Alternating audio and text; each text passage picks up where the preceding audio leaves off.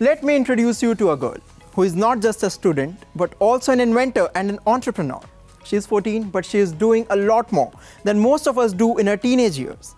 Watch this story to know how she is using technology to tackle mental health issues. Bullying. Some of you may have heard of it. Some of you may even have experienced it. It seems to be normal, a small thing, but in reality, it's life-threatening. Bullying is common among children. It happens in person as well as online.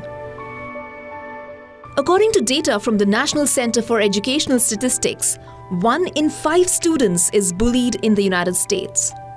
In India, 85% of Indian kids are victims of cyberbullying. This according to a survey released by global computer security firm McAfee. The number is the highest in the world. It's alarming.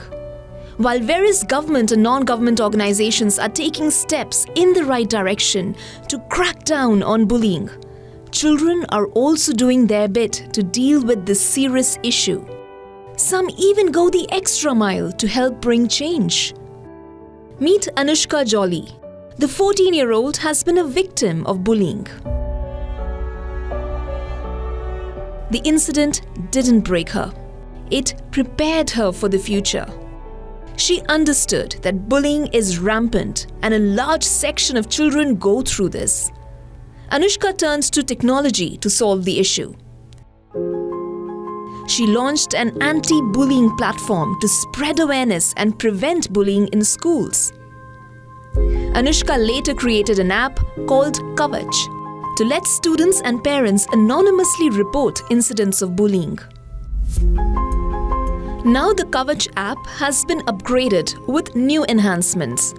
Along with bullying, it also addresses other mental health issues among adolescents. Anushka shares with WION how the new application can be of help. So Kavach consists of 2 applications. There's the mobile app, which is Kavach 2.0, and then there's the metaverse, which is Kavach 3.0. So first, when we talk about Kavach 2.0, the gaps that it fills, first of empowering adolescents with resources and knowledge. The app talks about very relevant issues that almost every adolescent can relate to, like whether it's exam stress, or you're having questions about gender identity, or maybe you're just feeling very lonely. You're having trouble making friends, you don't know how to study for an exam, or you're feeling too anxious for an exam.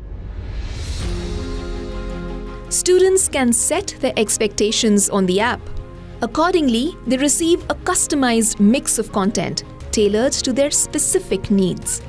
You can actually watch videos, you can read articles, listen to short stories, listen to audios on these real adolescent issues and learn how to solve them. Anushka believes that the self-help material may not be enough for all users of the app.